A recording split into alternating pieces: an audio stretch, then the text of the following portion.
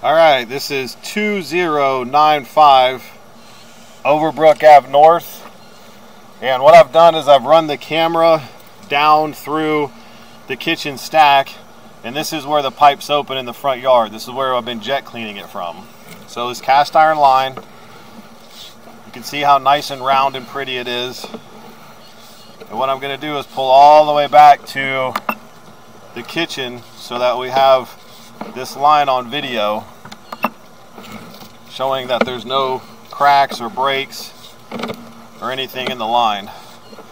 So the reason it looks so nice and pretty and round is because we just jet cleaned it about 3 or 4 times. I did find some grease chunks in here, but we got all those pulled out. And the pipe actually is in really good shape for being cast iron. See a couple more tiny grease chunks up on the wall there. That's where the biggest problem was breaking through all that grease.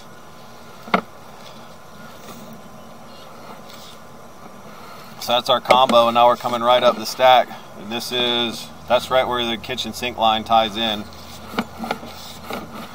So you can see all the lines are beautiful, no cracks, no breaks. I'm coming back up the roof vent now.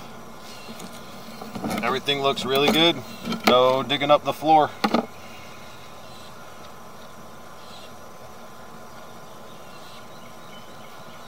Alright, I'm going to go ahead and conclude the video.